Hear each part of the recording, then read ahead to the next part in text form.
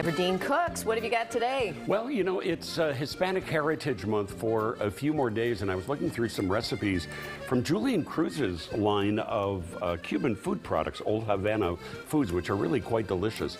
And I saw Cuban Sloppy Joes, and I thought, you know, with the weather that we're having, that would be perfect right now. So let me start with that.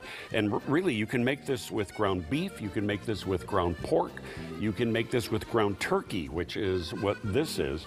And into the ground turkey, after you just get the pink out of it a little bit, you're going to add a jar of the sofrito sauce. Sofrito is onion and green pepper and tomato, and the jar version is, you know, already cooked up. You can make it from scratch, but this jar version is actually pretty good. So you're going to fully incorporate that into the ground meat, whatever kind you use. Here's what makes this so interesting then. You put in about a quarter cup of raisins to give it some sweetness, and about a quarter cup of sliced Spanish olives for a little tartness. Isn't that an interesting combination of flavors? Also going into this, just a little splash of sherry. Gives it a little body.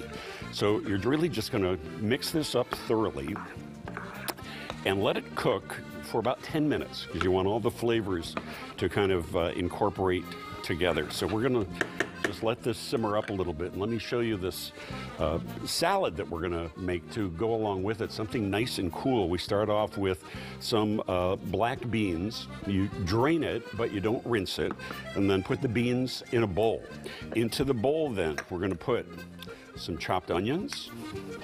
It's about a quarter cup. Some chopped tomatoes. Same proportions, some chopped peppers.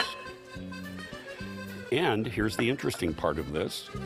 We're going to put in some feta cheese. Another interesting combination of flavors all going together. So now into this, we're going to put some olive oil.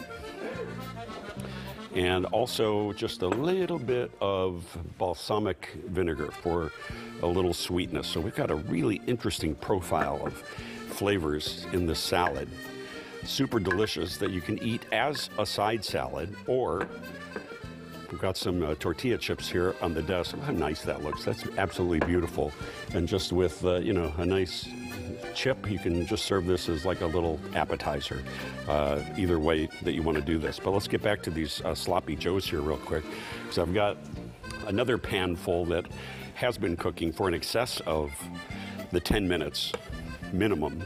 The longer you cook it, the more flavorful it becomes. And you've got yourself some just good old-fashioned sloppy joes.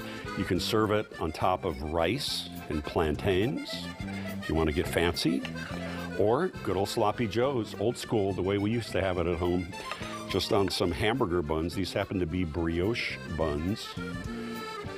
And just, you know, let the yumminess kind of fall all over the place. Of course, we always put the recipes up, WGNTV.com/Dean Cooks. This is really delicious for this nice autumn weather. Good sloppy joes. Going to come back right after the break.